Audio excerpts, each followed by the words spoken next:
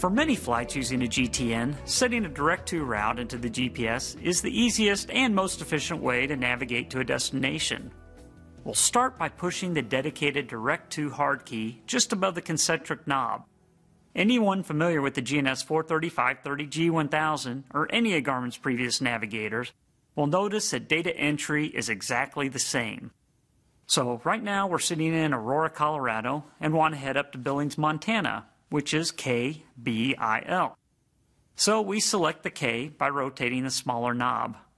Then rotate the larger knob to advance to the next letter, and use the smaller knob to select the letter B.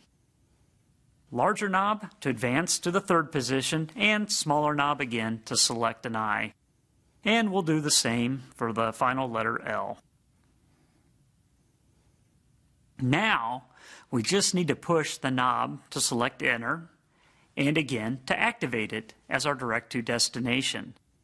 So to recap, going direct to a destination is as simple as pushing the direct-to button, entering your destination by rotating the concentric knob, and then pushing the knob twice to enter.